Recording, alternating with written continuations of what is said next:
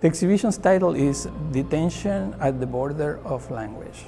My name is Enrique Chagoya, and I am a professor here in the Department of Art and Art History, and I am an artist.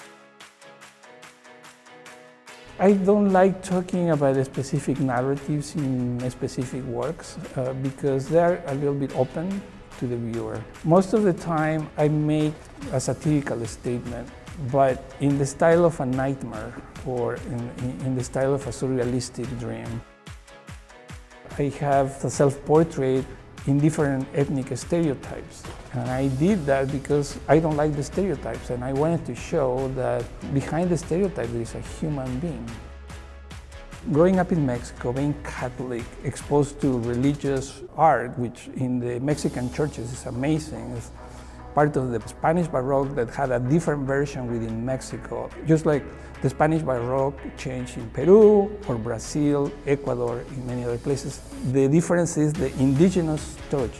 The other influence was my dad, who used to work in the central bank. His job was to catch forgers. My dad had incredible examples of forgeries in his office. His office was a museum of crime where there were not only Mexican pesos, next to the etching plate to the peso. There were US dollars, money from different countries. There was money from Europe, there were francs, money from Morocco, from Cuba, from you name it. All of that influenced me, and I was still a kid. Eventually I had a couple of residencies in Europe, in France, spent some time in Giverny. A few years later I lived in Paris for almost a year. This European influence made me realize that I was from nowhere and from everywhere. It would be too arrogant to think that art could change the world, but it's a little help to create a dialogue, to maybe create thought-provoking situations with the art itself, and thinking is part of the process of changing.